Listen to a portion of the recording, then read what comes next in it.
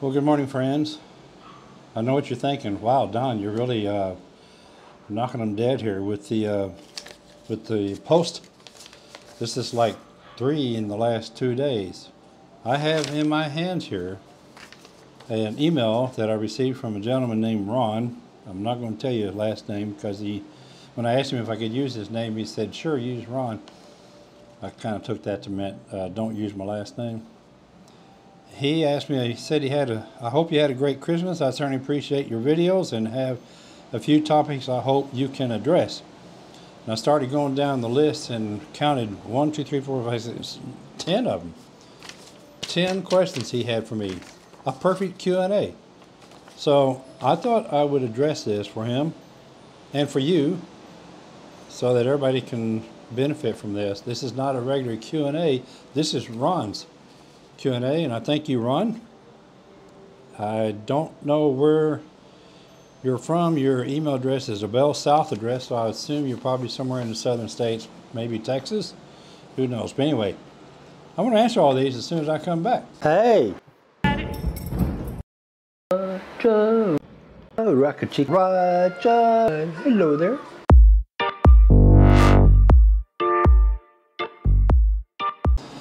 So here we go. I love this. This is, you people just amaze me. You come up with some of the best questions I've ever had. I can't imagine. And by the way, I'm now working on QA 14. QA 14 is in the works, and we've only done QAs 1 through 8. I published 8 yesterday and got some great comments and responses from that. And I'm up to QA 14. I'm gonna have to start doing a couple of these per week, I think, so that people that are looking for an answer can get them soon. Okay. So anyway, number one question that Ron asked: Are there certain vegetables we should avoid at the risk of getting an infection? If so, what are they? I have heard stories about this. I've heard stories about people eating salads from different restaurants around town and getting sick to their stomach. There are, I can't imagine, I know there's a logical reason for this, but they tell you wash all your vegetables when you get home.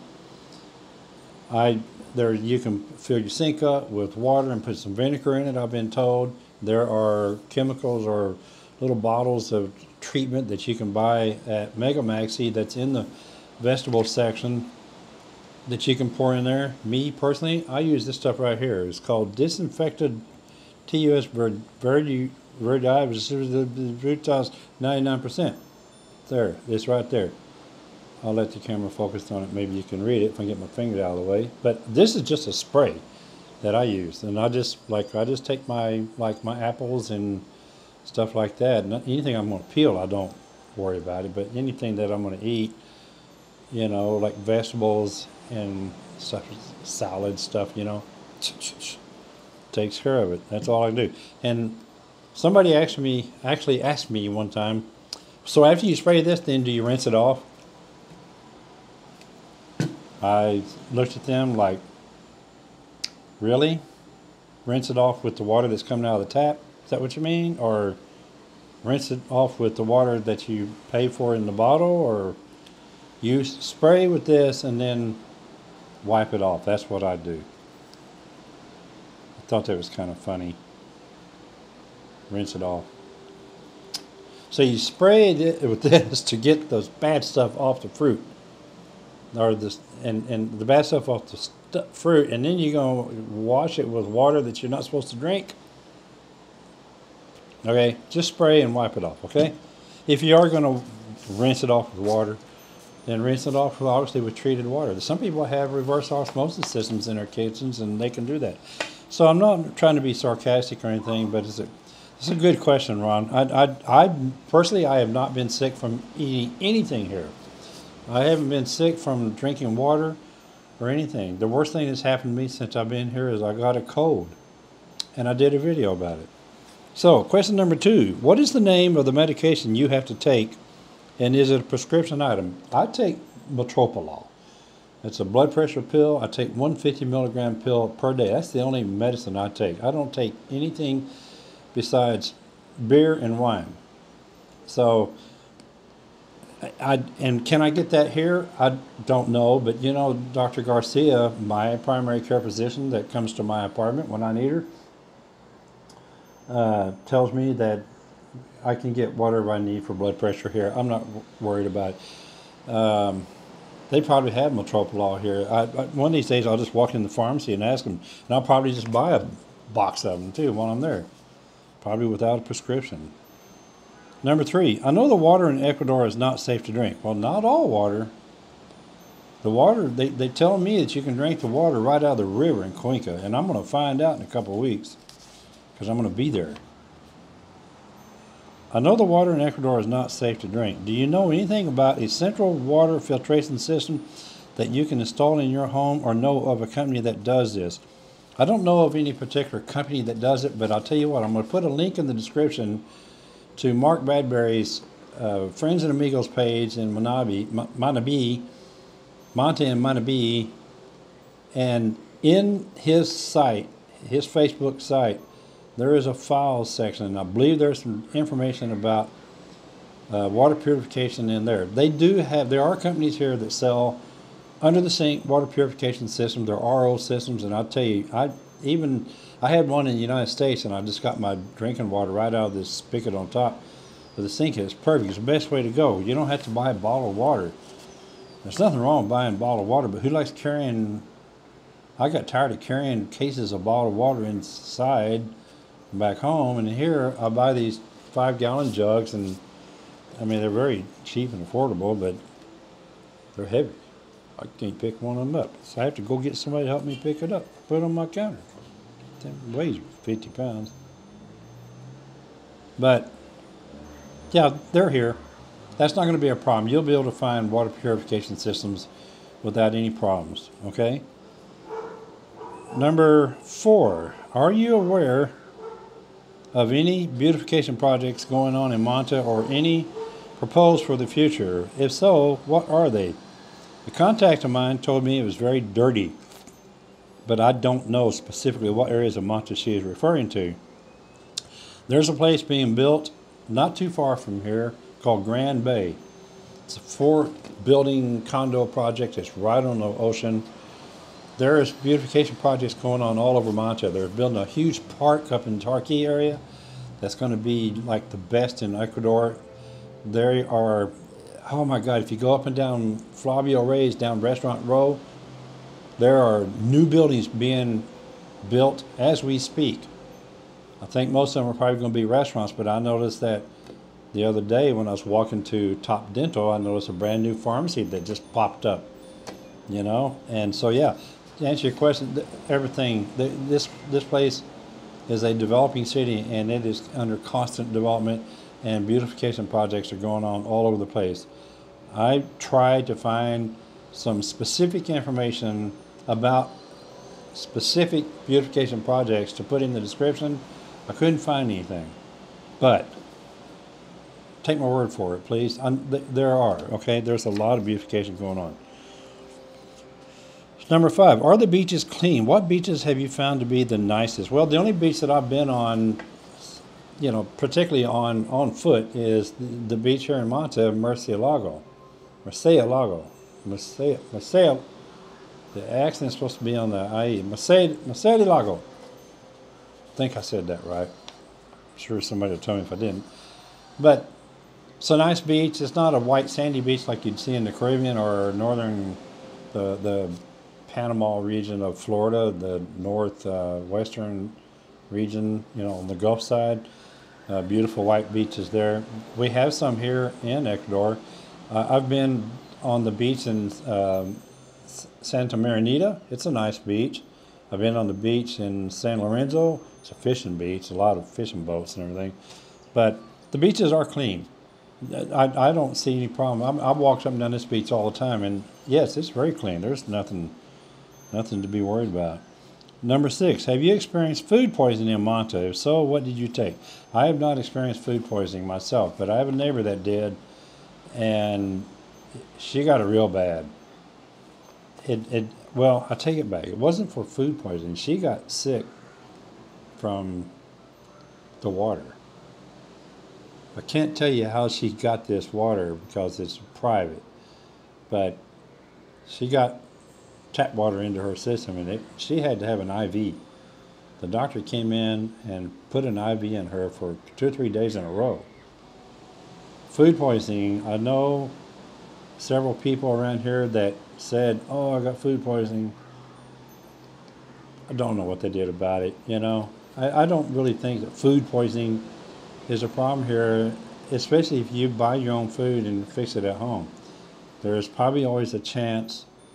I would be more concerned about eating at some of the little local sidewalk eateries. I don't know what you call those, little mom and pop, you know, cooking, little tiny sidewalk restaurants, I guess. I'm not going to say anything bad about them. I haven't tried them, but I mean, I walk by them and, oh my God, I can smell the stuff they're making. It smells wonderful, but no, I haven't experienced any food poisoning. I don't really know that many people that have. I know some that think they have, but I don't think they really think they had a stomachache. Number 7, if you decide to live in Manta, do you plan on buying or continue to rent? Me personally, I'm going to continue to rent. I doubt that I'm going to buy. I'm 70 years old. I don't want to buy a piece of property here and maintain it and be responsible for it. I mean, I like the idea of renting. I have enough money in my budget that I can afford to pay for my rent and let somebody else take care of the problems. Like air conditioning, filters need to be replaced, the refrigerator stopped working, my hot water heater, you know. I don't want to deal with all that stuff. I'm not going to buy. I don't even want to buy, even from a investor's perspective. I don't. I put my money in CDs, and that's easy, you know. And then somebody will come back and say, yeah, well, you can lose that. Well, yeah, well, I could lose my house too. Earthquake can knock it down, but you know. But no, I'm going to continue to rent. Number 9. Oh, what happened to 8? Oh my God. Who wrote this? 1, 2, 3, 4, 5, 6, 7, 8, 9. It's 9 questions and not 10. I'm sorry. Ron, you owe me a question, buddy. All right? You owe me a question. You went from 7 to 9. It's in your email. See it right here. 7 to 9. Okay? So please, fork it out, please. All right? Number 9, since we don't have 8. I'm aware cars are very expensive in Ecuador. Can you tell me what car brand names are there? I wrote some down. Kia, Chevy, Feng Dong. That's Chinese, believe it or not. I think. That may not be Chinese, but I'm betting you that it is. Ford, VW, Toyota. I've seen just about every kind of car you can think of here. And the local cars here, the new cars that are imported, not from the United States, but the cars that are imported from like South Korea, China, Brazil, you know, they're all fairly reasonably priced. They're not that much more expensive as a new car would be in the United States, you know. I've seen Nissans here. I've seen Toyotas. I saw a Ford Raptor here not too long ago. Almost ran over me. I was walking down the street. Came pulling out of the parking garage and almost got me. But anyway, yeah, the pictures that you're seeing I took in the mall. This is just a couple of cars that I shot when I was over there the other day. One's a truck, one's a car. The Citroen is here. Citroen. Remember the old Citroen cars? Citroen. They're here. Used cars is a big market here, and used cars are expensive. They hold their value. You can buy a car here, and you can buy a used car here for $5,000, and 2 or 3 years later, you can probably sell it for $5,000. That's what I've been told, anyway. So anyway, number 10. In your opinion, what is the nicest area in Manta to live? Well, I have to say probably the nicest area that I've seen is called Ciudad del Mar. And when you pull into Ciudad del Mar, it's over that way, which is west of where I'm at here. And it kind of reminds me of some of the pictures that I've seen from Greece, where all the buildings are white, and you see them in contrast with the blue sea. It's a beautiful area, really nice gated community. That's called Ciudad del Mar. You can buy homes in there. You can rent apartments. It's a really nice area. The second one I'd say is Barbecue. The only thing I don't like about Barbecue is that it's a very popular place, and on the weekends there's a lot of partying going on. The streets are a little bit noisy. That's where Poseidon is, the Marriott, Mykonos, and all of that area. Here where I live, here I don't really know what we call this area. I just tell people I'm by the mall. I wouldn't say it's the nicest area, but it's nice. It's very nice. Got a great view, as you can see.